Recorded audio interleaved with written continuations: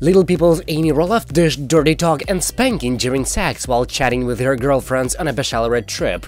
While Amy normally remains more uptight, her friends enjoyed forcing her to let loose a little in front of the cameras.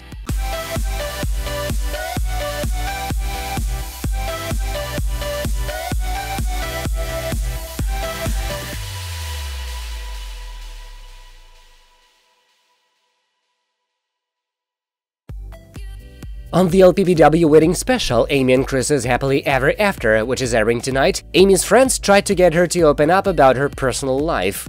As Amy and her friends launched in a hot tub, complete with champagne and face masks, a friend read off an online quiz to Amy. Her questions included: what is the most common injury attributed to sex acts? What percentage of people like dirty talk during sex? And what is the most common fetish in Western society? Amy's two friends understood that she gets a little uncomfortable around these sorts of questions as she's only had two men. The TLC star said, "With me being a little person and different than everyone else around me, I haven't dated a tremendous amount, if at all." Amy shared that she is much more traditional when it comes to her personal life.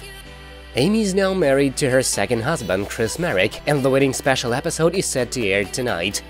Amy and Chris got engaged in September of 2019 after dating for 3 years. The couple had to postpone their wedding plans in 2020 due to the coronavirus pandemic. Amy and Chris tied the knot on her ex Matt Roloff's Oregon farm, The Sun can reveal. A source exclusively told The Sun that a beaming Amy was walked down the aisle by her father, Gordon Knight. The wedding officiant handed her 4 or 5 pages for the vows that she read to Chris. She stood on a step stool and wore a traditional white strapped wedding dress with a veil. Chris also wiped a tear from his right eye while the preacher spoke, and ahead of reading one page with his own vows. The happy couple kissed after reading their vows and then again after exchanging rings. The couple's special day will be featured in a new 2-hour episode of Little People Big World. The special follows the reality stars during the weeks prior to their wedding as they prepare for their big day. Chris Marek is a real estate agent for 20 years, owns Keller Williams Real Estate, and is part of the Knight Realty team. He is known for selling homes all over Oregon, including Aurora, Colton, and Beaverton.